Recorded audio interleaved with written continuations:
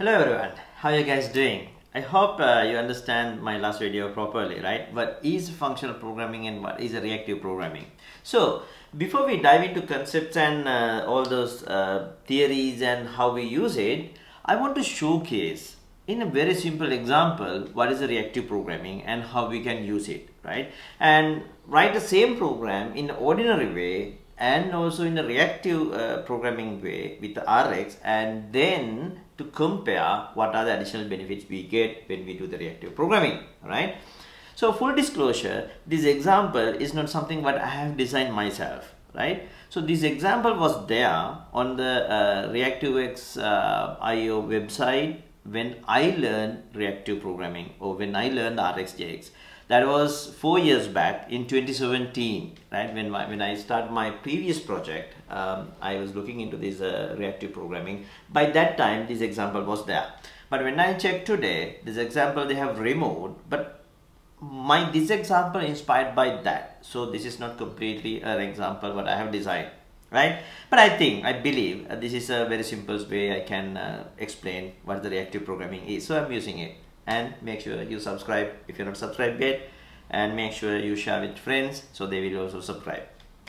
Okay, so I'm using JSBin here. So what I'm going to do is I'll take console as well, and the output, and also JavaScript here, so you can see how this works, right? So what I'm going to do is first I'm going to add reactive here. So you can do this very simply by going to reactive website and use a CDN link, right? But since I'm using this, I'm going to use the shortcut. But so I'm going to use this one, RxJS 503, right? But feel free, go to reactivex.io website and go to your platform and you can use a CDN, okay? So I'm going to use button here and say click me, okay? So I got the button. So here what I'm going to do is I'm going to use first the program in an ordinary way, right? Without any reactive or anything, I'm going to write the program in an ordinary way, right? So I'm going to get the button, right? So now what I'm going to do is I'm going to catch the event here and do a console log, okay? So I'm going to use add event listener. So I'm going to use click event, and I can use ES6 style here, arrow function. Okay, so this is my simple program, okay? So what I'm going to do is now I'm going to clear this console and I'm going to click this, right? So you can see it clicked the circle, it print the circles, right? But when I keep pressing this button, when I keep click on, so you can see there are few events fire on the same circle, okay? So if you want, you can get like get minutes as well.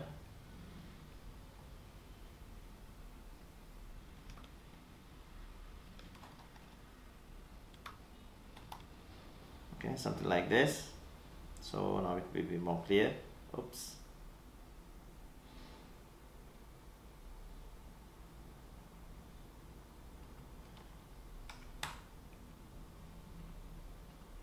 Right, so you can see here, but when I keep clicking this button, you can see there are multiple values come on the same second, okay? Right, so now what I'm going to do is I'm going to write this program with RxJS, right? So since I have added the Rx library here, I can directly use that. So what I'm going to do is rx.observable .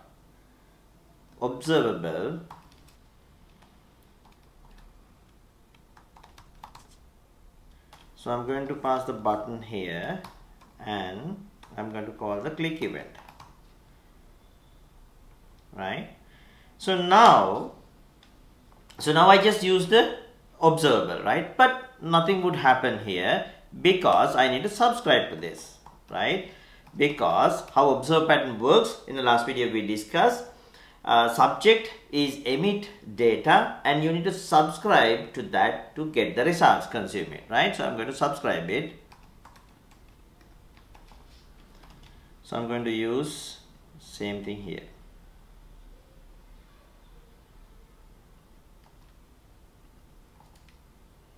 Okay, so now I'm going to comment this, and to make sure, so this is the new one. I'm going to add some something here,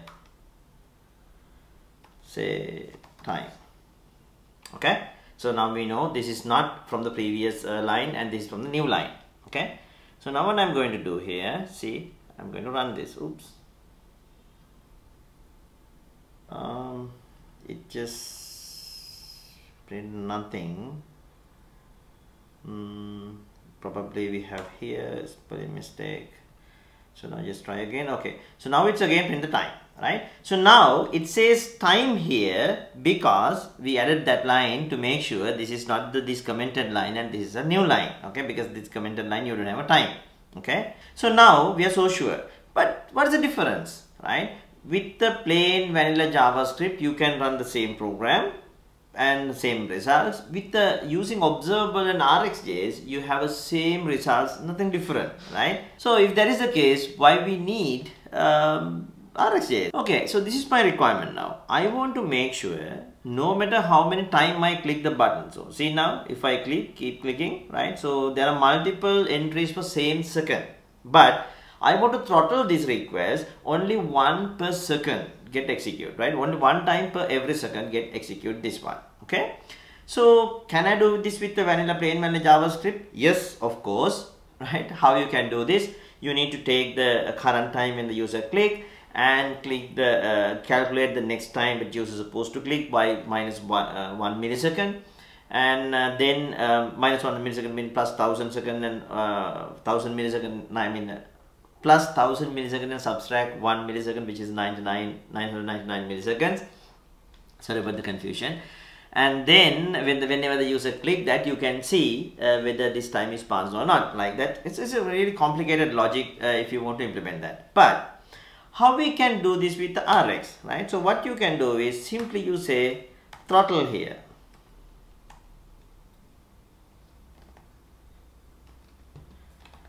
Right? Throttle time is 1000.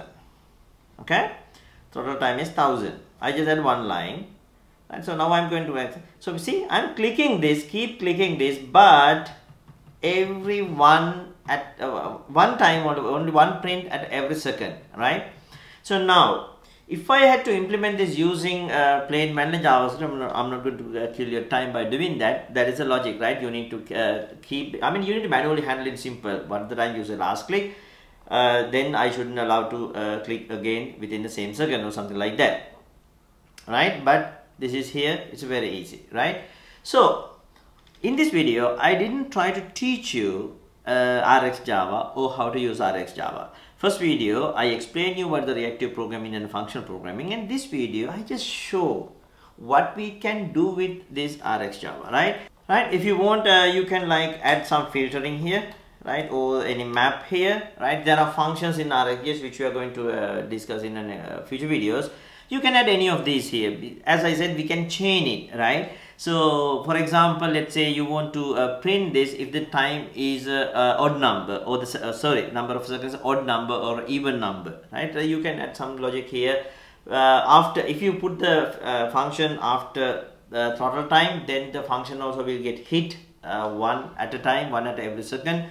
But if you put is above the throttle time, then that function will get hit every time, but throttle will do after that. So likewise, order is matters. You can do whatever you want, right? So I'll come up with chaining logics and everything. This video is completely just for show you what RxJS is capable of doing. Okay, so then I'll see you in the next video, and till that, stay safe and take care. Make sure you subscribe and share with your friends also so they can subscribe. Stay safe, take care.